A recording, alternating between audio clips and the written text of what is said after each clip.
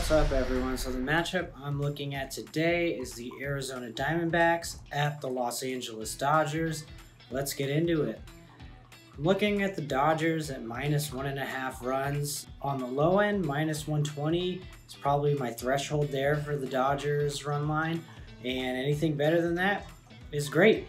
But looking inside the numbers, I feel like the Diamondbacks will get better odds because Merrill Kelly is on the mound. However, Merrill Kelly has really struggled against the Dodgers this season. They are his kryptonite. He has an 8.5 ERA, a 6.05 FIP, and a 4.73 xFIP against the Dodgers this season, which ain't gonna cut it. They're one of the best offenses at home against right-handed pitchers. They have been all season, and they really seem to have Merrill Kelly's number.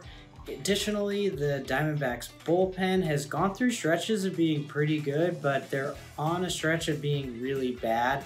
They are the third worst unit in terms of FIP in the major leagues over the past couple weeks, and the Dodgers lineup, even if they start sitting some guys heading into the home stretch, they still have enough weapons to beat pretty much anyone at any time. They're just that deep.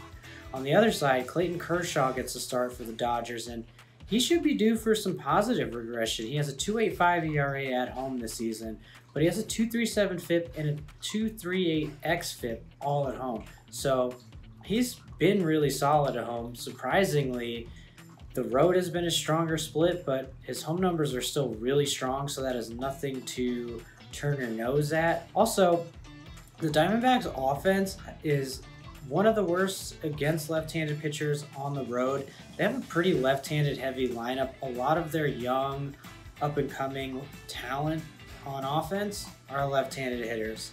Corbin Carroll, Alec Thomas, Dalton Varsho, all those guys are left-handed, so they are at a little bit of a platoon disadvantage against the lefty. And with the Diamondbacks bullpen, with Merrill Kelly, I just really don't like the Diamondbacks' chances in this matchup. So, looking at the entire matchup, the Dodgers have a huge edge in this game.